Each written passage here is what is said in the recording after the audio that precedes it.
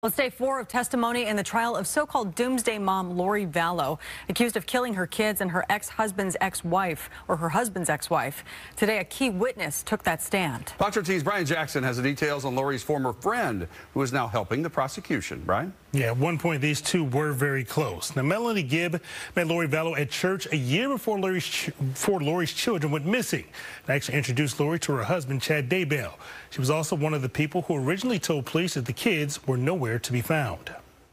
All eyes were on Gibb as she took the stand, including those of Lori Vallow.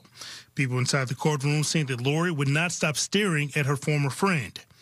Under oath, Melanie Gibb detailed the alleged cult-like religious beliefs of Lori and her husband, Chad Daybell, saying the pair believed they were in charge of a group of 144,000 people who were waiting for the end of time.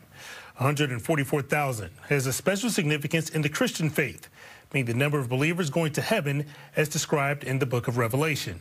Gibb told the jury the pair judged people on a scale of light and dark. Light meaning they were a good spirit, and dark meaning they were evil. Gibb recounted a chilling conversation with Lori on the stand. She says Lori believed that Tylee was an evil spirit and that JJ had become possessed. Just a few months later, police could not find the kids that Lori allegedly believed were evil. That is when Gibb says she got a call from Lori's husband, Chad Daybell. Gibb testified that he told her that police would be calling and to not pick up the phone. During that phone call, Gibb says Chad confessed to lying to police about the kids' whereabouts.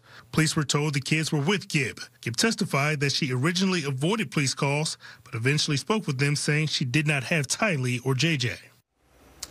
And during cross-examination, the defense seemed to try to poke holes in her story.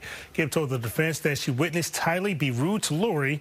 Gibb also saying that Lori called people dark if she thought that they were acting up against her. Gibb also claims that that includes the dead kids, both Tylee and JJ. David?